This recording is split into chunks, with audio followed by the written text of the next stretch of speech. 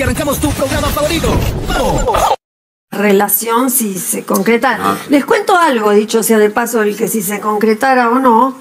Primicia para Mirtha. Primicia para Mirtha. Dale, dale. Estamos invitados a la boda. No.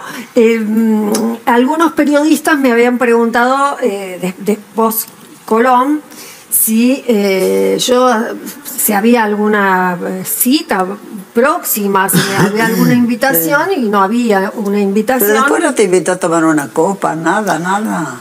Churo. Pero cuando me preguntan, ¿aceptarías otra invitación? Entonces yo dije, sí, claro, la aceptaría. Entonces, ¿qué pasó? Ahí directo. Teléfono. París, Juegos Olímpicos. Teléfono. Ay, cuando vuelva de París te invito a cenar. Y no, llévame a París. Podría haber ido a París. ¿Hablaron un rato largo? No muy largo. Vamos a conversar cuando vayamos a comer. Bueno, a lo mejor me encanta, porque es tan optimista. Pero, por ejemplo, un mensajito tipo, ¿me está pasando algo con vos? No. Todavía no, Beto. No, muy reciente, pero después muy reciente. Después de la cena. ¿Nunca te dio un beso? ¿No te pasa. dio un beso? No, todavía no.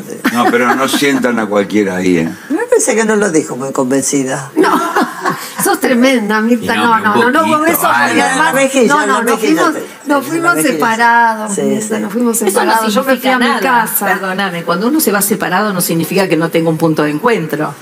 No, la mejilla. Mejilla con mis Ahí depende mucho, Mirtha, que Hasta acá ha llegado la noticia. Gracias por acompañarme en este recorrido lleno de emociones y chismes. Pero no te preocupes, esto no termina aquí. Mantén los ojos bien abiertos porque tenemos mucho más por compartir. No olvides suscribirte y darle me gusta a nuestros videos para estar al tanto de todo. Nos vemos en el próximo video. Hasta luego.